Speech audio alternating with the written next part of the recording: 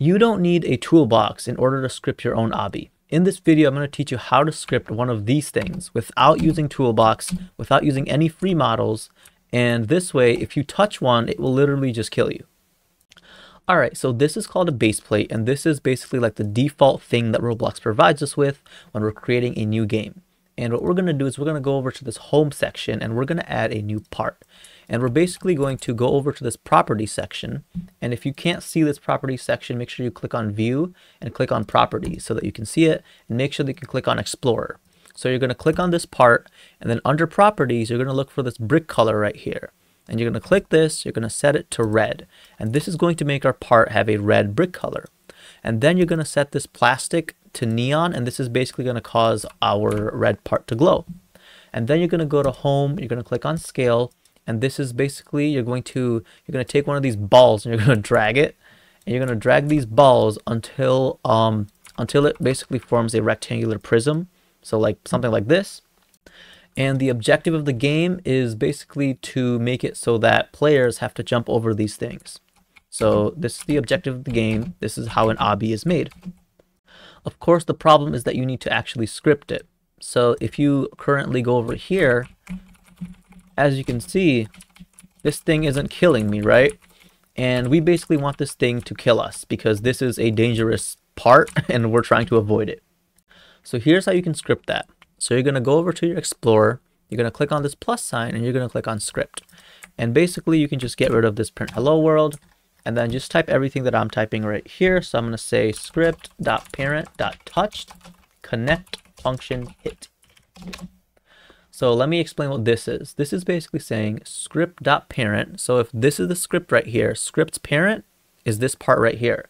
So we're saying the part dot touched, and that basically means when this part gets touched, then connect that event. So when that part gets touched, connect it into this function.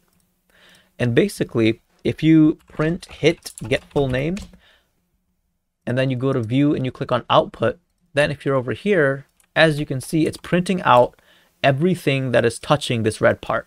And that's basically what we've told it to do right here. We've said, okay, when the part, which is a script.parent, when the part gets touched, connect it.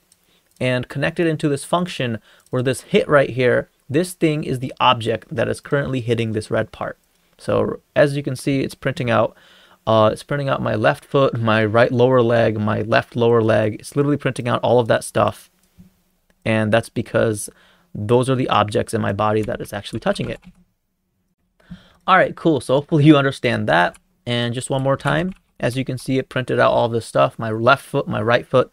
Now, if you look inside of the Explorer, you can see that my right foot, which is this thing right here, which is one of the things that it printed, this right here is inside of Workspace, and it's inside of this thing right here. This is called a character. This is a model in Workspace with my name on it, and this is my Roblox username. And as you can see, this character, it has something called a right foot.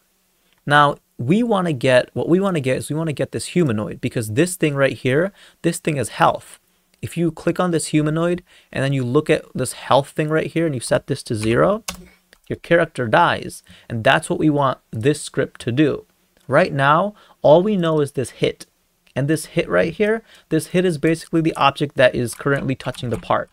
So as you can see, the right foot from before, this right foot is basically the hit. And what we need to do is we need to fetch this humanoid and we need to set the health to 0. And the way we're going to do that is we're going to say, okay, so if right foot is the thing that's touching it, then right foot has a parent, which is the model. This is the character. So right foot is the child. The parent is the model, the character. And then we can say, okay, so this model actually has a child.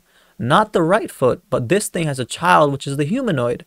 So if you say the parent of the right foot has a child, which is the humanoid, then we can say, okay, then why don't we do the right foot's parent's humanoid's health, and why don't we just set that to 0?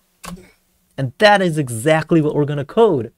It's so simple. So that's exactly what we're going to code. We're going to say if hit.parent, then this is saying if the hit has a parent, and remember, this is the right foot, if this is the hit, if this is the thing that's currently touching it, we're saying if this thing has a parent. So if the thing that's touching it, the right foot, if that has a parent, which is going to be this model with my name on it, then local character is equal to that hit.parent. So that character is now that model that has my name on it. And now what we're going to say is we're going to say if the character has a child, which is a humanoid, so if that character, if it could find a child, which is a humanoid, and one more time, here's your character, and if you look inside, boom, it found a humanoid. So if this is the foot's parent is the character.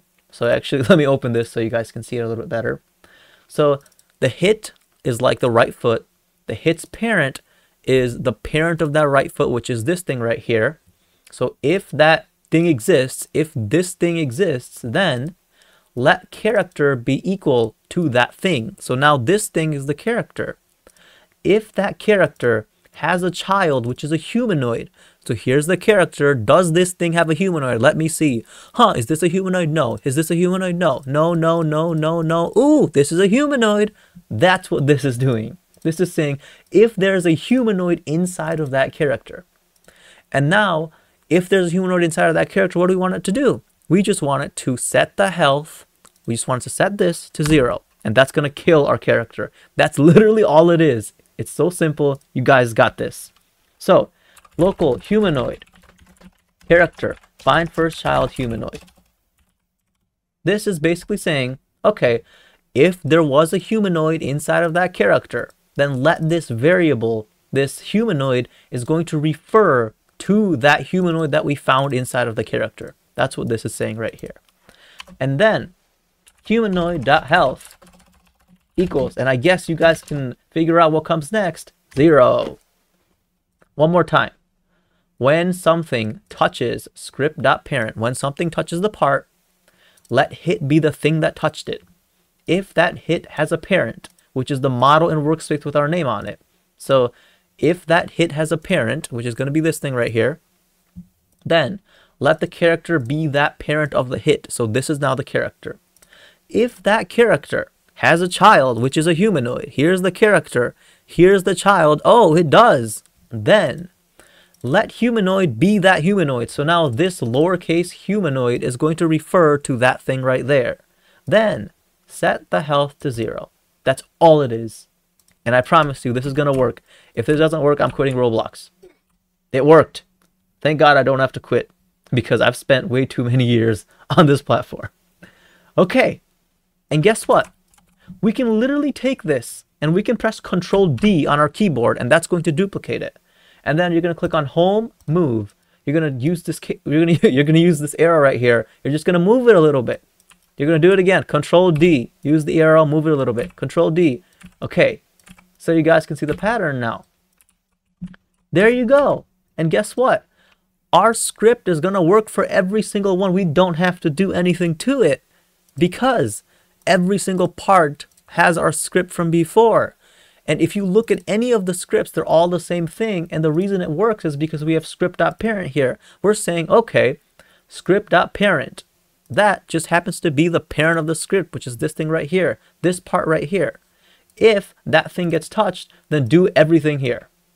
And for every single part, it has its own script, which does the same exact thing. Script.parent. Oh, now we're referring to this part.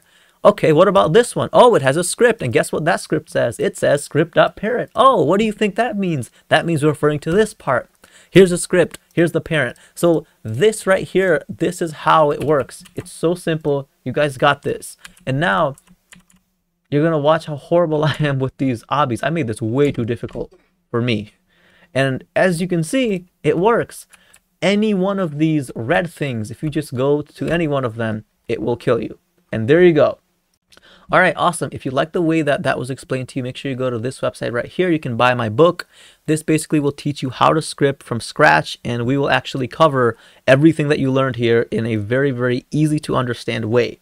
And you can see some pictures of the book right here. So every single line of code is actually commented. So you can see right here, it says local first number equals 10. And then there's something right here that explains what this line of code is doing. And the entire book is made like this, where it gives you code and every single line is explained to you line by line so that you understand everything. I've been scripting on Roblox for 9 years, so hopefully you guys like it. Have a nice day, and I'll see you in the next video.